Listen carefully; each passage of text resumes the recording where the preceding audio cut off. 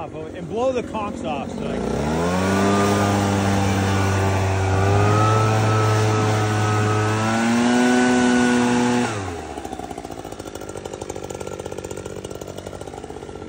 oh, yeah.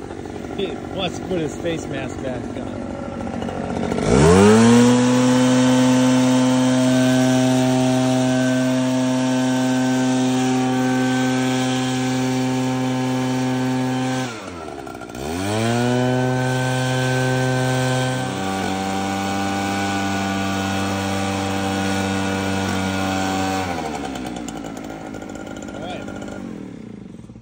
So here we've got, you know, these big conks, just in case a mycologist wants to look at this and correct me.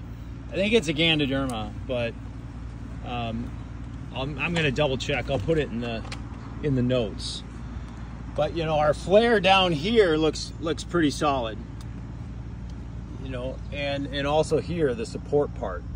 So these are probably on smaller pockets of decay that are kind of on the back side of that flare. It doesn't take a large piece of decay to produce this conk. But this looks like still a living cambium down here. Now we could do drill tests, you know, see if we get white wood.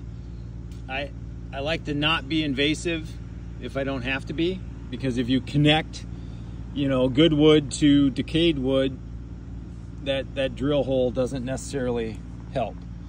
But you know, we've got some good flare roots here that appear to be alive, and smaller pockets of decay in various locations.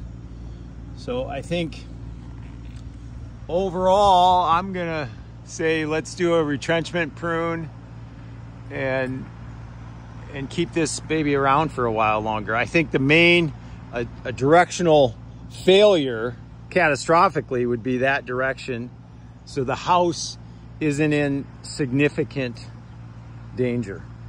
So there's a quick analysis. Game of trees, we're having fun.